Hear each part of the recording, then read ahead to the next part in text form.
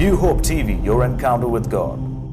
I want to talk to you about prayer and fasting today. और देखिए आज आपसे हम चर्चा करने जा रहे हैं उपवास और प्रार्थना के बारे में। Many years ago, कई साल पहले I read this book by a great man of God called Derek Prince.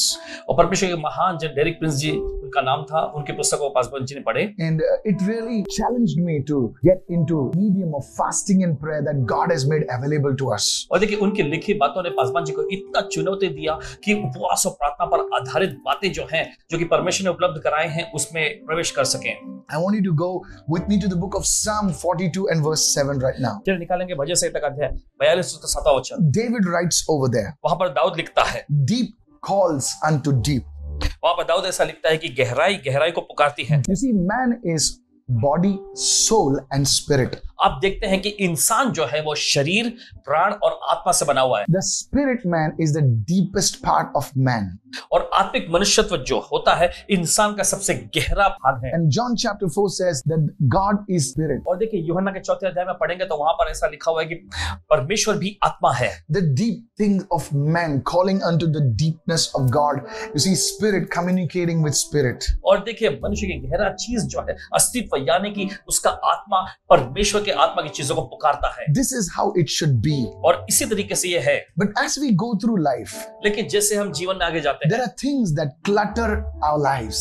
देखिए ऐसी चीजें हैं जो हमारे जीवनों पर अपना प्रभाव डालती हैं, That hinder our spirit from communicating with the Spirit of God. और जो हमारी आत्मा को रोकती है परमेश्वर के आत्मा से संपर्क साधने में। When you fast and pray, लेकिन जब आप उपवास और प्रार्थना the करते हैं, clutter that is there surrounding your spirit, your soul, it just is eliminated. और देखिए वह सब धुंध जो आपकी आत्मा, आपके प्राण पर छाया हुआ होता है वो गायब हो जाता है। Hallelujah. Hallelujah. Go with me to Psalm 42 and let me show you. So this is the first benefit of fasting and prayer. तो आइए इस समय भजन संहिता का अध्याय 42 में देखेंगे और देखिए यह पहला फायदा है उपवास और प्रार्थना का। This is why, you must have fasting and prayer in your spiritual arsenal. और देखिए इसी वजह से देखिए आपके आत्मिक क्षेत्र में आपको उपवास और प्रार्थना जरूर करने की जरूरत है। I'm reading Psalm 42 verses 1, 2 and 3. और पढ़ रहे हैं इस समय भजन संहिता का 42वां अध्याय उसके पहले, दूसरे और तीसरे वचन में। It says, as the deer pants for the water brooks, और वचन में ऐसा लिखा है, जैसे हिरन नदी के पानी के लिए हाँफती है, so pants my soul for you. वैसे ही हे परमेश्वर मेरा प्राण तेरे लिए हाँफता है। My soul thirsts for God, for the living God. परमेश्वर का मैं प्यासा हूं। When shall I come and appear before God? मैं कब जाकर परमेश्वर को अपना मुंह दिखाऊंगा। Now notice over here how David speaks about fasting. My tears have become my food day and night. और देखिए यहाँ पर दाऊद कैसे उपवास के बारे में बता रहे हैं कि मेरे आंसू दिन और रात मेरा आहार हुए हैं। David's thirst for and hunger for God overtook his natural desire for food. Dawood के अंदर जो परमेश्वर के लिए भूख थी, उस भूख ने उसकी जो स्वाभाविक भूख थी उस पर हावी हो गई। You see, this is why David could communicate with the Spirit of God. और इसी वजह से हम देखते हैं कि दाऊद परमेश्वर की आत्मा से वार्तालाप और संपर्क बना पा रहा था। This is one of the first benefits of fasting and prayer. देखिए ये उपवास और प्रार्थना का एक पहला फायदा है। Do you want to grow in your prayer life? क्या आप अपने प्रार्थना जीवन में बढ़ना चाहते हैं? Incorporate prayer and fasting regularly into your lifestyle. तो देखिए आप अपने जीवन शैली में उपवास और प्रार्थना को नियमित तौर पे हिस्सा बनाएं। Maybe like how we are doing it, like Tuesdays, Thursdays and Saturdays. It does not affect your body much. और देखिए जैसे हम हर मंगलवार, हर गुरुवार और शनिवार को करते हैं, देखिए इसका हमारे शरीर पर ज्यादा इसका गलत असर नहीं पड़ता। It becomes part of your lifestyle and you will see an increase in your sensitivity to the Holy Spirit. देखिए ये आपके जीवन शैली का एक हिस्सा बन जाता है और फिर उसके बाद पवित्र आत्मा के प्रति आप एकदम संवेदनशील बन जाते हैं। I was in Goa. Paswan ji Goa में थे And I was praying over certain people. कुछ लोगों पर प्रार्थना करते हुए And God showed me things which have happened in their families, in their lives so very clearly. When you fast and pray, देखिए परमेश्वर ने उन लोगों के जीवनों में, उनके घर परिवार में जो बातें घट रही थी एकदम साफ तौर पर पासवान जी पर जाहिर कर दिया। और देखिए जब आप उपवास और प्रार्थना करते हैं, you become sensitive to the Spirit of God. तब आप परमेश्वर की आत्मा का एकदम संवेदनशील बन जाते हैं। Somebody needs to shout a hallelujah. किसी को तो हालेलुया चिल्लाने की So जरूरत है। I'm stirring up your hunger and thirst for the things of God. तो देखिए परमेश्वर की चीजों के लिए आपके अंदर भूख और प्यास को इस समय उत्तेजित कर रहे हैं। All right, let me go to the second thing right now. चलिए खैर चलिए जाते हैं दूसरी बातों पर। Somebody asked me, Pastor, you speak up so much about fasting and prayer. और देखिए किसी ने पासवान जी से पूछे कि पासवान जी आप उपवास और प्रार्थना के बारे में बहुत ज्यादा जोर But देते is हैं, fasting and prayer for everyone? देखिए उपवास और प्रार्थना सभी के लिए। That person was arguing and saying like, oh, it must be for the super spiritual people, but not for everyone. और देखिए वो व्यक्ति जो है वाद विवाद करते हुए ऐसा कह रहे थे कि ये उपवास और प्रार्थना जो है वो जो महाआत्मिक लोग होते हैं उनके लिए होता है, हर एक के लिए नहीं। But then what does the scripture say? लेकिन हम देखें वचन क्या कहता है। This is the second point we are going to look at right ये now. वो दूसरा भाग है जो हम देखने जा रहे हैं। Is it for everyone? क्या ये हर एक के लिए है? Go with me to the book of Luke chapter 5 right now. चलिए निकालेंगे इस समय लूका का 5वां अध्याय And let's read from verse 34. और आइए पढ़ेंगे उसके 34वां वचन से। See what it says. देखिए वचन क्या कहता है। Jesus was speaking to his disciples. और यीशु यहाँ पर अपने चेलों से बात कर रहे हैं। One day the Pharisees came and tried to counterattack Jesus and saying, the disciples of John are fasting, but your disciples are not fasting. और एक दिन ऐसा होता है कि फरीसी लोग यीशु के पास आए और यीशु पर पलटवार करते हुए ऐसा कह रहे थे कि यूहन्ना के जो चेले जो है वो उपवास करते हैं, प्रार्थना करते हैं, लेकिन तुम्हारे चेले जो है वो उपवास नहीं करते। And Jesus answered them in this way. फिर यीशु ने इस तरह से उनको उत्तर And he दिया। said, can you make the friends of the bridegroom fast while the bridegroom is with them? यीशु ने उनसे कहा, क्या तुम बारातियों से जब तक दूल्हा उनके साथ रहे उपवास करवा सकते हो? You see, Jesus was referring himself as the bridegroom over here. देखिए यहाँ पर यीशु अपनी तुलना देखिए एक दूल्हा जैसे कर रहा है। And the friends of the bridegroom are none other than his disciples. और उस दूल्हे के जो बाराती लोग हैं कोई और नहीं लेकिन चेले हैं। But then Jesus adds, he says, but the days will come लेकिन आगे देखिए यीशु ऐसा कहते हैं कि when the दिन आएंगे bridegroom will be taken away from them. जिनमें दूल्हा उनसे अलग किया जाएगा And then they will fast in those days. और तब वे उन दिनों में उपवास करेंगे। Now please understand, अब ध्यान से समझिए। Jesus was physically taken up on the clouds. You know, if you read the book of Acts chapter 1. देखिए अगर आप प्रेरितों के कामों की पुस्तक उसके पहले अध्याय में पढ़ेंगे तो वहां पे पाएंगे कि यीशु मसीह शारीरिक तौर पर बादलों में उठा लिए गए। His presence is always with us. उसकी उपस्थिति हमेशा हमारे But साथ here है। it says the bridegroom, specifically referring to himself. लेकिन यहाँ पर देखिए दूल्हा के बारे में कहा जा रहा है जो कि दूल्हा सीधे तौर पर यीशु का ही प्रतीक है। Jesus ascended into heaven. यीशु स्वर्ग में उठा लिए गए। These are the days that Jesus referred to. और देखिए ये वो दिन है जिसके बारे में यीशु ने He चर्चा की says, है। when the bridegroom will be taken away from them, then they will fast in those days. और देखिए यीशु ने ऐसे कहा कि जब दूल्हा जिन दिनों में दूल्हा उनसे अलग किया जाएगा तब वे उन दिनों में उपवास करेंगे। My question is this. मेरा सवाल ये उठता Are है, you a friend of the bridegroom?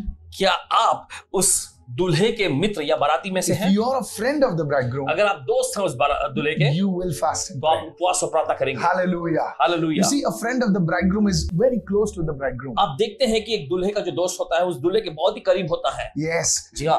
The answer is this. और उसका उत्तर ये है That if you are wanting and desiring to be close to the Lord, then you see, you need to incorporate fasting and prayer in your lifestyle. देखिए अगर आप प्रभु के एकदम करीब और Yes. निकट होना चाहते हैं तो जरूरी है कि आप अपने जीवन में उपवास और प्रार्थना को अहम हिस्सा दें। We are not just watching the wedding, we are the friends of the bridegroom. Come on, somebody. देखिए Hallelujah. हम सिर्फ उस शादी का समारोह को देख नहीं रहे हैं लेकिन हम उस दूल्हे के करीबी हैं। Are you listening? दोस्त हैं। You know, when a wedding goes by, there are people only are watching it. No, we are not watchers. We are friends of the bridegroom. We are with the wedding party. Come on, somebody. And such people, if you're one of them, God will speak to you today. That you have to learn to fast and pray.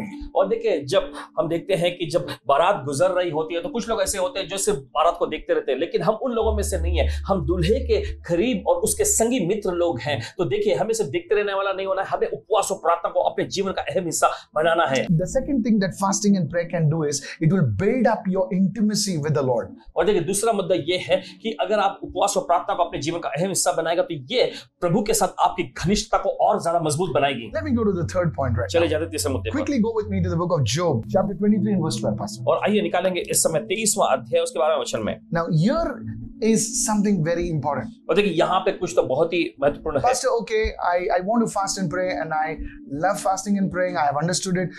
What do I do when I'm fasting and praying? और पासवान जी देखिए आपने उपवास और प्रार्थना के बारे में बताया तो मुझे बहुत पसंद है, मुझे करना भी पसंद है। लेकिन जब मैं उपवास और प्रार्थना के जिस सत्र में भाग लूं तो मुझे दरअसल करना क्या चाहिए What do I do throughout the day? और पूरे दिन भर में मुझे क्या करना What do I चाहिए do when I'm fasting and praying? और जब मैं उपवास और प्रार्थना में लगा हुआ हूं तो मुझे दरअसल क्या करना चाहिए। That's an important question. ये बहुत ही महत्वपूर्ण सवाल है। Job 23 verse 12. अय्यूब का 23वां अध्याय उसका 12वां वचन Job writes, यहाँ पे लिखता अय्यूब लिखते I हैं have not departed from the commandment of his lips. और देखिए ऐसा लिखा हुआ है कि उसके मुंह के आज्ञा से पालन करने से मैं हटा नहीं। Hallelujah. Hallelujah. And further on, he makes it more clear. He says, I have treasured the words of his mouth more than my necessary food. और देखिए आगे उन्होंने ऐसा लिखा और मैंने उसके मुंह के वचन को अपनी चीजों से बढ़कर सुरक्षित रखा है। Hallelujah. Hallelujah. In Job's days, there was no written word of God. और देखिए अय्यूब के दिनों में परमेश्वर का वचन ऐसा कुछ लिखे में नहीं था। And Job is saying, और अय्यूब कहते हैं, your word is more treasured than food for me. तेरा वचन मेरे लिए खाने पीने की चीजों से ज्यादा महत्वपूर्ण है। There's a deep insight over here. और देखिए एक गहरी अंतर्दृष्टि है यहाँ When पर you are fasting, कि जब आप उपवास कर रहे होते हैं, read the word as much as you can. जितना ज्यादा आप पढ़ सकते हो वचन को पढ़िएगा। You know, Jesus said in Matthew 4:4, he says, man shall not live just by bread alone, but by every word that proceeds from the mouth of God. और देखिए यीशु ने मत्ती रचित सुसमाचार 4 अध्याय 4 वचन में ऐसा कहा कि मनुष्य केवल रोटी से ही जीवित नहीं रहेगा, लेकिन परमेश्वर के मुख से निकले हर एक वचन से वो जीवित रहेगा। You see, this is what you do when you're fasting and praying. Incorporate the word into your fasting and prayer. यही तो आपको करना है जब आप उपवास और प्रार्थना में होते हैं, तो वचन को ज्यादा से ज्यादा आपको पढ़ना है, आपको अहम हिस्सा इसे बनाना है। You know, you make the word preeminence in your fasting, like you're just reading and just allowing your spirit to be filled with that word. Are you getting me, church? और देखिए वचन को आपको अपना इतना ज्यादा अहम हिस्सा बना लेना है कि देखिए आप उपवास और प्रार्थना कर रहे हो, उसके बाद आपको वचन पढ़ना है और वचन को बस अपनी आत्मा में समाते रहना है। आप समझ रहे हैं? Where those all other voices will be shut off, and you know that voice of God will become bigger and bigger in your life. और जहां पर बाकी सारी आवाजें और शोर यानी गूंज जो है आपके जीवन से हटा दी जाएंगे और सिर्फ परमेश्वर की आवाज ही आपके जीवन में और ज्यादा बढ़ती चली जाएंगी। Now please let me say this right now. और मेहरबानी करके हमें कहने दीजिए, there are voices that are speaking to people right now. ऐसी आवाजें होती हैं जो लोगों से बोल रही होती हैं। The voice tells them, वो आवाज उनसे कहती है, you are good for nothing. तुम बिल्कुल बेकार हो। You are a rejected person. तुम ठुकराए हुए व्यक्ति हो। Nobody likes you. कोई तुम्हें पसंद नहीं करता। You know, your pastor doesn't like you. तुम्हारा पासवान तुम्हें पसंद नहीं करता। You see, he has not called you. उन्होंने तुम्हें कॉल नहीं He किया। did not come to your house. वो तुम्हारे घर नहीं आए। He told you he's coming to the house, but he did not come. उन्होंने कहा था कि वो तुम्हारे घर आएंगे, लेकिन वो आए नहीं। Hey, सुनिए, pastor is not an angel. Pastor is a man. और वो पासवान जो है कोई स्वर्गदूत नहीं है, वो तो एक इंसान है। Pastor is a woman. और पासवान बस एक महिला है। They are limited. वे सीमित हैं। You see, pastor cannot do everything. He's not God. देखिए पासवान जी जो होते हैं सब कुछ नहीं कर सकते, परमेश्वर नहीं है। Thank God for that. परमेश्वर का धन्यवाद। So you see, sometimes these voices they speak many kinds of things. Come on now, leave the church. Stop watching the live service. You see, what is it? These are the voices of the devil. और देखिए ऐसी आवाजें हैं जो बोलते थे चलो कलीसिया मत जाओ, ये सब मत करो। Simple things. एकदम सरल चीज। देखिए ये सारी आवाजें जो है परमेश्वर की ओर से नहीं है, शैतान बोलता है। You know, the enemy wants to disconnect you from what God has appointed for you. देखिए शत्रु आपको उन बातों से काटकर अलग करना चाहता है जो परमेश्वर ने आपके लिए ठहरा के रखा है। How do you stop these voices? कैसे आप इन आवाजों को रोक सकते हैं? During your fasting, आपके उपवास के दरमियान get into the word. वचन में जाएं, Where you are soaked in the word, where you start hearing literally the voice of the word. Psalm 107, voice of the word. Come on. और देखिए आप अपने आप को वचन में पूरी तरह से संभाल लीजिए और ऐसा होने दीजिए कि आप वचन की जो आवाज है उसे आप सुन सके। भजन संहिता का अध्याय 107 में। So this is the third point. What do I do, pastor, when I'm fasting? What do I read? What do I do? This is what you do when you're fasting. तो देखिए ये तीसरा मुद्दा है कि जब आप उपवास में होते हैं तो आपको क्या करना चाहिए, क्या पढ़ना चाहिए, क्या काम आपको करना चाहिए। तो ये वो चीज है जो आपको करने की जरूरत है। And as you get into the word, और जैसा वचन में जाते हैं, something will become real for you. You'll be pulled and drawn into prayer. और देखिए कुछ तो आपके लिए असलियत का रूप ले लेगी और देखिए आप प्रार्थना की ओर खींचे चले जाएंगे। Hallelujah. Hallelujah. I decree and declare everyone watching this program is telecast. May you grow to a new level in your spiritual walk with the Lord. Somebody say, I receive it in Jesus' name. और आदेश का ऐलान कर रहे हैं कि जो भी लोग इस कार्यक्रम को, इस प्रोग्राम को देख रहे हैं, इस ब्रॉडकास्ट को देख रहे हैं, आप अपने जीवन के अगले स्तर में जाएं यीशु मसीह के नाम में। I am telling you. Can I make a prophecy right now? क्या एक भविष्यवाणी कर सकते हैं? You know, in this season, right from October 8th onwards, or just rather, actually it started from the 5th actually. From this season, you see, there will be people who will be going to a new level in God. Receive this word, what I'm telling you. और देखिए इस ऋतु में 5 तारीख से लेकर जो शुरू हुआ 5 अक्टूबर से, देखिए लोग जो हैं मसीह प्रभु में विश्वास करने लोग अगले स्तर में जा रहे हैं। ग्रहण करें इस वक्त। Businessmen, listen to me. जो व्यवसायिक लोग हैं सुने। God will send. This is the second prophetic word God is giving today. ये दूसरा भविष्यवाणी का वचन जो परमेश्वर दे रहा है। You will have new teams being formed. Hey, और देखिए आपके पास नया टीम जो गठन होगा। There will be new teams. There will be strengthening of teams. God will send new people into your teams this season in Jesus' name. I'm talking about the season of October. और देखिए नए team का गठन होगा और जो आपकी team है परमेश्वर उससे और ज्यादा मजबूत बनाएगा। नए लोगों को लाकर, देखिए बोला जा रहा है इस अक्टूबर के महीने के बारे में। This is a season of God building new teams. Come on, somebody say, I receive it. Hallelujah. ये वो सीजन यानी ये वो दौर है जब परमेश्वर नए टीम को बनाएगा। Somebody lift your hand and say, I receive it in the name of Jesus. कोई तो अपने हाथ उठाकर मैं ग्रहण करता हूँ यीशु के नाम में। New people will come under your covering. New people will get connected with you. नए लोग आएंगे आपके कवच के नीचे आएंगे, नए लोग आपसे जुड़ेंगे। Somebody say, I receive it in Jesus' name. Go with me to the book of Mark chapter 2 right now. चलिए निकालिए इस समय मरकुस का दूसरा अध्याय इस वक्त। Verse 22. 22वां वचन। Jesus said, यीशु ने कहा, no one puts new wine into old wineskins. I'll read. नए दाखरस को पुरानी मशकों में कोई नहीं रखता, Or else the new wine bursts and the new wineskins and the wine is spilled and the wineskins are ruined. देखिए आगे लिखा है, नहीं तो दाखरस मशकों को फाड़ देगा और दाखरस और मशकें दोनों की दोनों नष्ट हो जाएंगी। Praise God. प्रभु की स्तुति हो। But new wine must be put into new wineskins. परंतु नया दाखरस नई मशकों में भरा जाता है। New wine must be put into new wineskins. नया दाखरस जो होता है उसे नई मशकों में भरना चाहिए। You know, this new wine refers to the anointing, the Holy Spirit. और ये नया दाखरस जो है, देखिए यह पवित्र आत्मा के अभिषेक का प्रतीक है। God wants to pour in something new. परमेश्वर कुछ नया उंडेलना चाहता And है। God will never put something new into an old wineskin. लेकिन देखिए परमेश्वर कभी भी कुछ नया पुरानी मशकों में नहीं डालेगा। This wineskin represents us. और देखिए ये मशकें जो हैं ये हमको प्रतीक करती There's हैं। a new work that God wants to do. ऐसा कुछ नया काम जो परमेश्वर करना And चाहती है। many times before God can pour it in, He wants to change the vessel that holds the new work of God. और इससे पहले कि परमेश्वर कुछ नया काम There it करे, comes. देखिए परमेश्वर पहले उस पात्र को बदलना चाहेगा जो परमेश्वर के सामर्थ को, चीजों को थामे रखे। Many times people say that we are waiting on God, देखिए बहुत बार लोग ऐसा कहते हैं कि हम परमेश्वर के इंतजार में रुके हुए हैं, but actually God is waiting on them. Oh, लेकिन दरअसल ऐसा है कि परमेश्वर खुद उनका इंतजार करता है। this is a very powerful truth. God is waiting for us to change so that He can pour out the new anointing in our lives. परमेश्वर रुका हुआ है कि हमें बदले ताकि एक नया अभिषेक को हमारी जिंदगी में उंडेल सके। You see, I'm telling you, Jesus said, even if God puts that new wine into that old wineskin, the old wineskin will not be able to handle it.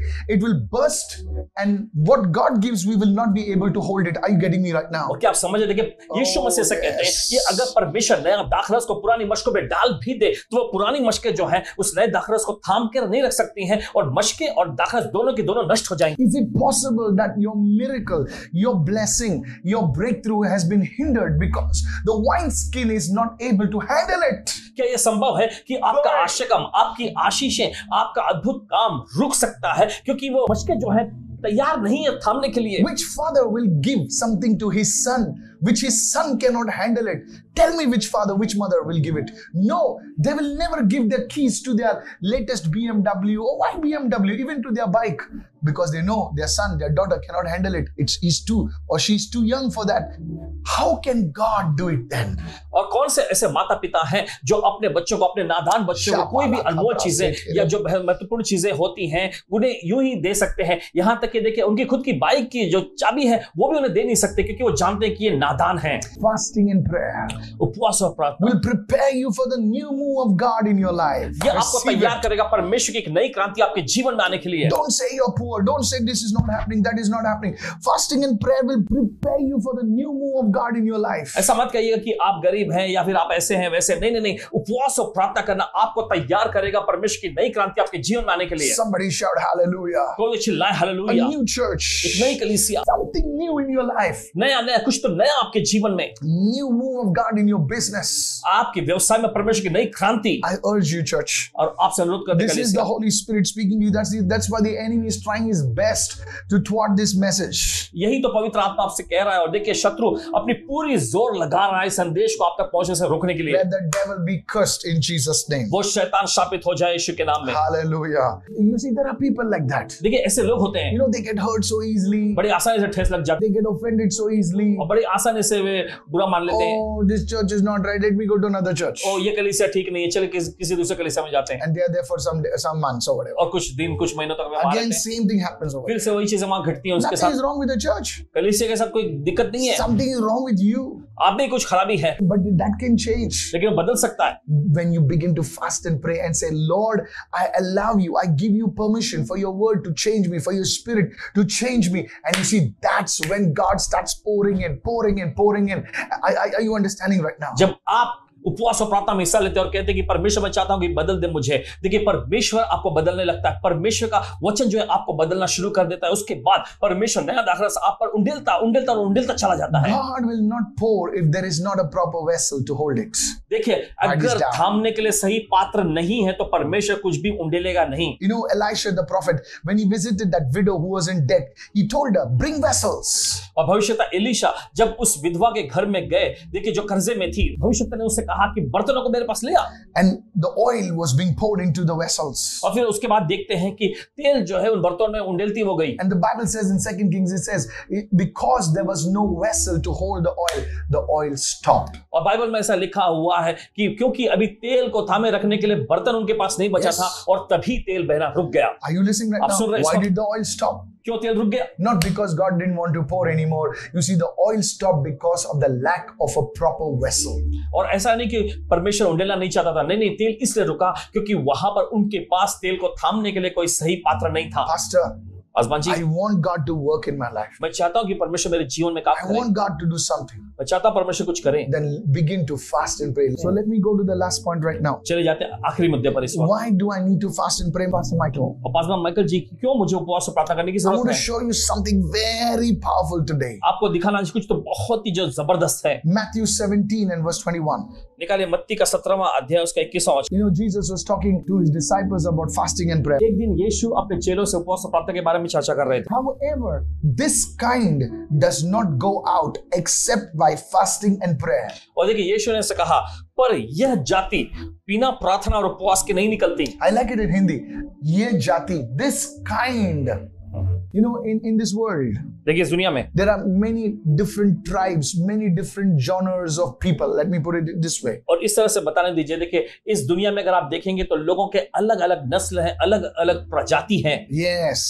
In the demonic realm, और देखिए आत्मा के आयाम में there are demons of different authority levels. और दुष्ट आत्माएं होती हैं और ऐसे अधिकारियों के अलग अलग स्तर होते हैं। Saint Paul the apostle speaks in Ephesians 6:12. He speaks about principalities, he speaks about powers, he speaks about rulers, he speaks about hosts of wickedness. These are different levels, authority levels in the demonic realm. और देखिए प्रेरित पौलुस ने इफिसी की पत्री 6वें अध्याय के 12वें वचन में इस तरह से चर्चा की है कि अंधकार की शक्तियों के भी ऐसे ऐसे अलग अलग स्तर होते हैं, प्रधानताएं होती हैं, अधिकार होते हैं, शासक होते हैं, दुष्टता की आत्मिक सेनाएं होती हैं। There are different kinds of demonic powers. और दुष्ट शक्तियों की अलग अलग ऐसी जातियां होती हैं। But when you fast and pray, लेकिन जब आप उपवास और प्रार्थना करते हैं, this kind of demonic powers will leave.